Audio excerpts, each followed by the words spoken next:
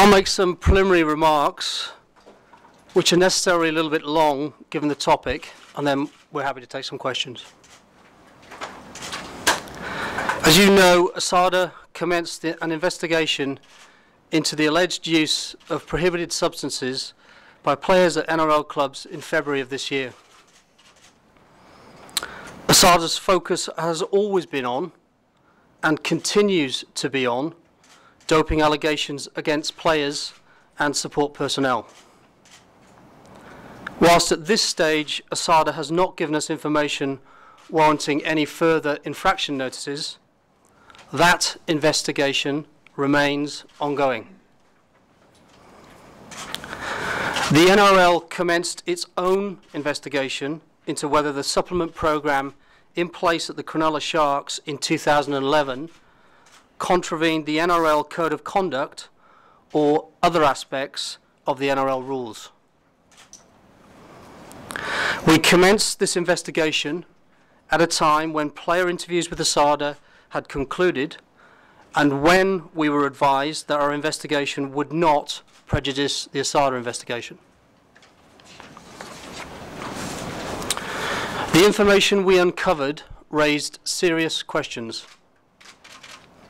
and following a rigorous assessment, I have formed the provisional view that the club has breached the NRL Code of Conduct through a serious failure to safeguard the health and welfare of its players.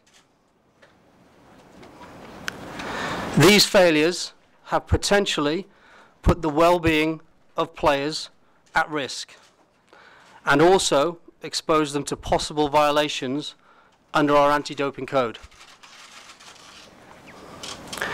The provisional findings suggest, amongst other things, that no adequate supervision or controls were in place at the club at the relevant time, and that a number of players were injected with substances, the precise nature of which, to this day, remain unknown, by people without proper medical qualifications to do so.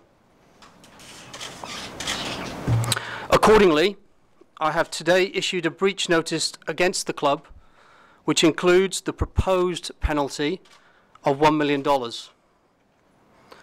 with $400,000 suspended, subject to the satisfaction of a number of conditions related to governance.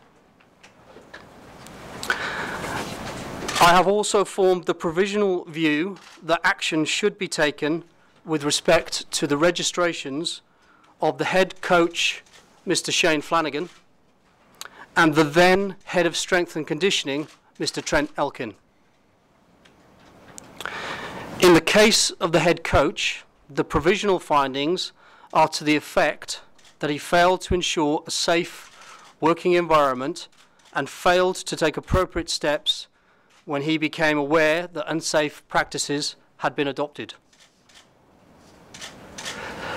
To the point, if the provisional findings are correct, these practices potentially put at risk the health and well-being of players. It is therefore proposed that the head coach's registration be suspended for a period of 12 months.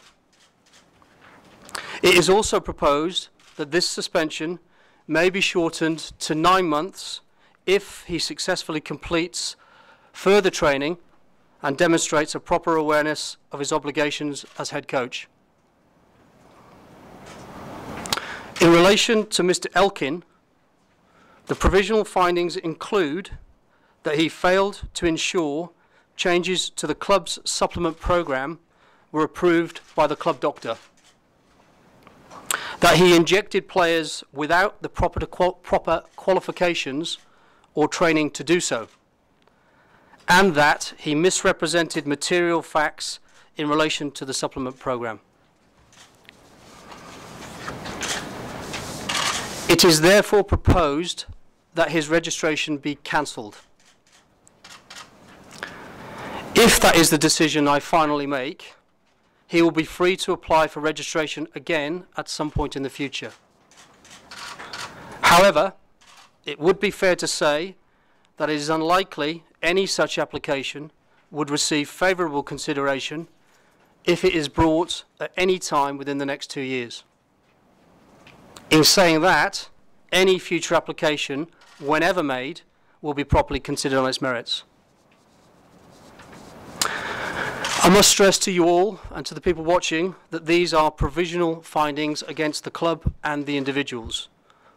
All parties have the right to state their case and to give their response before a final determination is made. But also let me be really clear. If the provisional findings prove to be justified, we would regard such conduct as entirely contrary to the game's rules and the game's values. We will not accept practices that put our players at risk. I want to assure the fans and members of the Cronulla Sharks that we will ensure your club does the right thing by your players. The new board and management team, led by Damien Keogh, are already making effective changes to build a stronger governance framework and therefore a stronger club. We will continue to support them through that process. Thank you, and I'm happy to take your questions. Mr. Steve, what substances are you concerned could have breached the SRA code? Look, I think this is an issue of fundamentally of player welfare and health and well-being. The fact, as I've just read in my statement, is we're not clear to this day what substances were injected. This is more about, provisionally, our findings suggest that we've had individuals injecting or giving substances and we don't know what they are. And I think that cuts fundamentally to player welfare. Is there scope now for the league to take action against some of the players potentially? Look, the provisional findings that we have suggest that this is about people with a duty of care to our athletes, and this is about good governance within a club, and this is about making sure that we're always putting the welfare of athletes first and foremost. And you know, that's the extent of the investigation that's been underway. Separately, as I've said, there is the ASADA investigation continues, and that will continue until ASADA are comfortable they reach a conclusion or they continue to investigate. You said Judge Elkin misrepresented the facts during the investigation. Did he lie to the investigating officers? Look, I'm not going to go into the specifics of the provisional findings. What will happen now is everybody has the right of reply, and we'll be very clear with the individuals involved as to what the findings are. We will work with them to, we're going to give a date of the 15th of January. So typically, under the rules, it would be 5 days. We're going to extend that to the 15th of January such that submissions can be made, and we'll take all of those submissions into consideration, and then I will make a final decision. I will not make a final determination until we have all of the information, and I think it's only fair and appropriate and reasonable that the people involved are given the opportunity to make those submissions. And as Dave said, just to highlight to that fact, as Dave said, obviously this has been a very thorough process that we've gone through. We really deliberated on all the mitigating and aggregating factors, and a key part of this is it is provisional, and it's really important for us to allow, obviously, the club and the individuals to have time to provide them their feedback to allow us to therefore make that final solution. Dave, when and how did you inform Cronulla and Parramatta? As Jim said, it's been a very, very thorough process, Josh. I think we've worked through this over a number of months, and it's had depth and breadth to the information that's been gathered.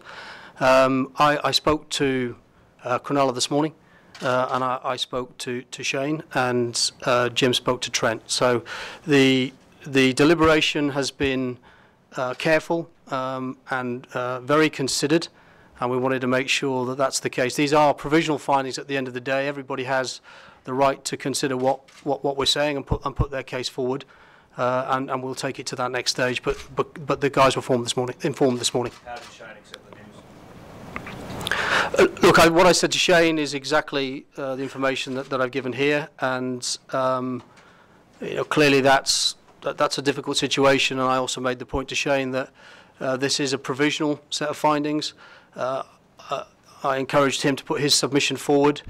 I also said that we would make sure that any support we can give him and his family through what is a difficult time then we would be right there with him. But quite clearly, it's a very difficult set of circumstances that it's provisional, but it cuts to the heart of accountability. And frankly, if the provisional findings are upheld, I think as you've gotten a tone through my initial comments, player welfare, well-being, all of that risk is front and centre of any of the considerations that we make.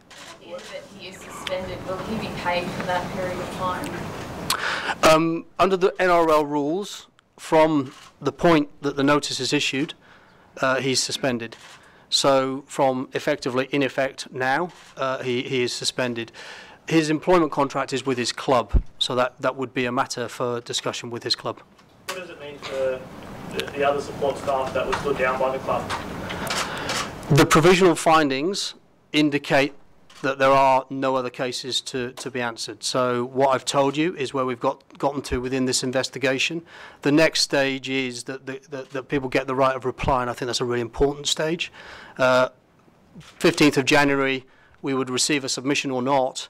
At that point in time, I'll take the submission into consideration, and shortly thereafter, I would arrive at a final determination. Following the final determination, if any party is not comfortable with where we've arrived through a fair and thorough process, there is the right of appeal.